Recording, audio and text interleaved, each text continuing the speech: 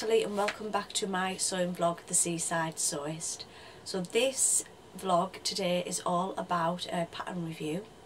It is a simplicity pattern and I made it in 2 different fabrics just to see what I thought of the fit and the way that it's sewed up, etc. So this is the pattern. It is the Simplicity 8735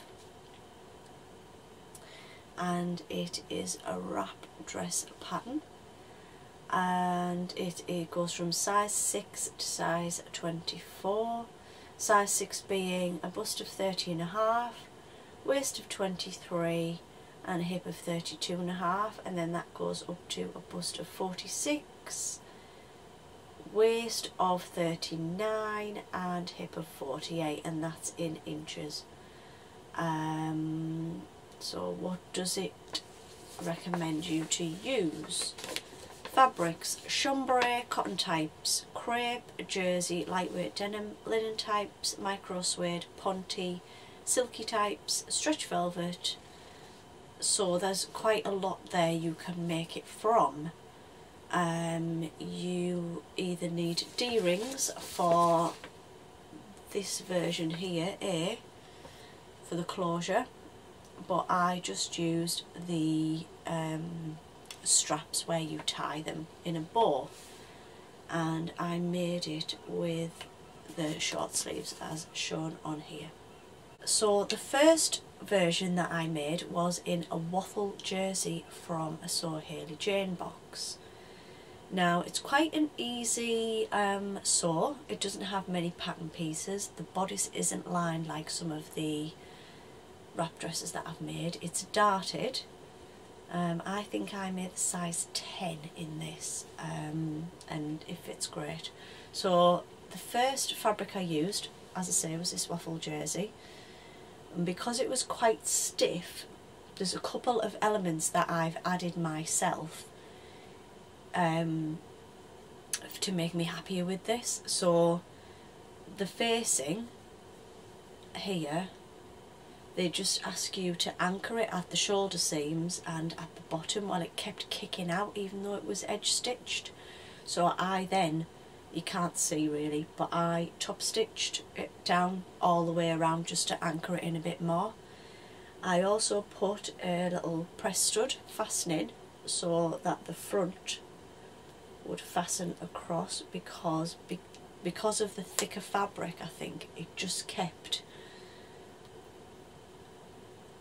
trying to untie itself really, which isn't very good when you've got a wrap dress on and you've only got a bra and knickers underneath. So this is the bow to tie at the side, and then I cut this one off just at the knee, I think. So as I say, I'll put pictures of me wearing that one. The one I preferred was the one that I made out of viscose, and this was part of the Minerva Ambassador team. So I'd got some Minerva exclusive viscose sent through, and I made this one. I literally made this one yesterday. I prefer the fit, I prefer the drape, and I think it just suits me a lot better in the drapey fabric. So it's this fabric here. I will link this fabric in the description box below, but as you can see, I then did top stitch down again because I'd learnt from previous, but I didn't have to put a press stud here. It just, because of the drape, it does just pull across itself and it's fine.